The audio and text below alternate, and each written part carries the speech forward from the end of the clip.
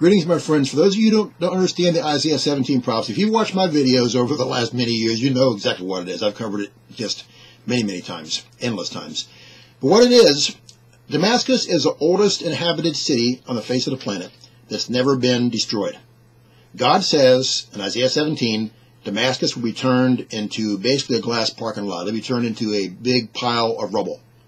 And right now, you saw Trump launch all those tomahawks on Syria. Israel was bombing right near Assad's palace recently and also bombing in other places. Now Russia and Iran are furious at what's going on, and in Syria as well, and they've said that they will attack U.S. or Israel if they try to get involved. It's a tinderbox. I've talked about it so many times. All it's waiting for is like a big forest fire where everything is so dry and ready, and some crazy person goes out and lights a campfire, doesn't put it out, and it burns all the woods down. Only one spark is needed to burn the Middle East and get it going and get this whole thing happening. One misplaced bomb, one misplaced missile. The freedom fighters who are fighting against ISIS in Syria, they could do it. Anybody could just do something and point the finger at somebody else. Someone fires on someone else, and that's it. And I'm telling you, my friends, if the rebels fire a chemical weapon anywhere in Israel's territory, or if Assad has his back against the wall, because he's not going to go down without taking everything, the whole house down with him.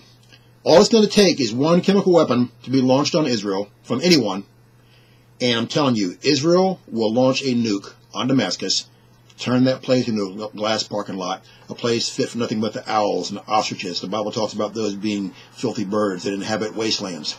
That's all it'll be good for. And after that, everything's going to roll on up. The Psalm 83 war with Israel and her immediate neighbors. Gog-Magog war with Russia, Iran, Turkey, a lot of northern African countries coming after Israel.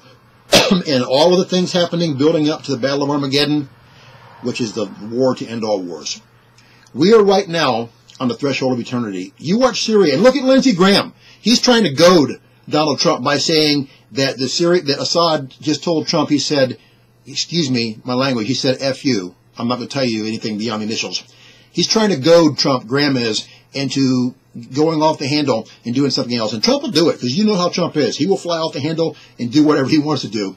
North Korea is waiting. Everything's waiting in the wings. China's waiting. So many wars and rumors of wars. Jesus Christ is your only hope, my friends. If you've never been saved or you're backslidden, pray the prayer. Do the 6 steps I have in the box below the video. No one's guaranteed more time in your life. If you'd like prayer, contact me. I pray for you every day without fail.